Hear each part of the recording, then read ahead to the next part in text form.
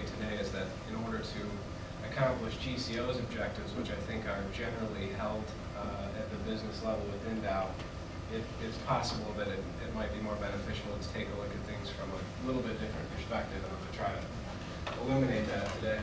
You're seeing kind of the guts of what you sent in a format that's relatively difficult and convoluted, and it looks mechanized. It looks very mechanized when you compare it to the responses back from our competition.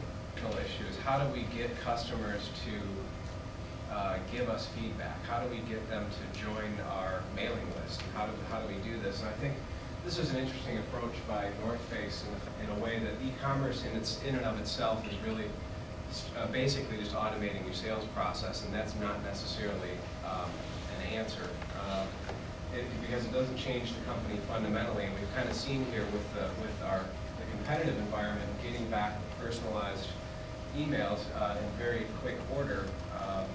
If the actual organization isn't tweaked a little bit, that we can't really, whether or not we have to do business online isn't going to help anything. It's not going to do anything better or faster or cheaper. It's just going to be a different avenue.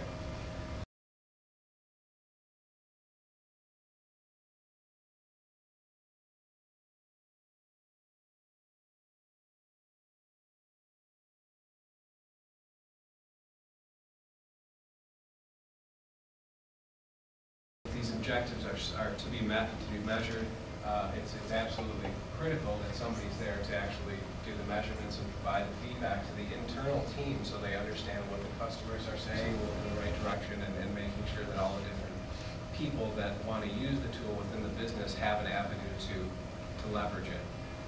There's a meeting on October 24th that if Matt is available, I would like to extend an invitation for him to be included to attend and show this presentation, because I think it would be a very good thing to get it in where we were just going to talk about, oh, we have all these challenges.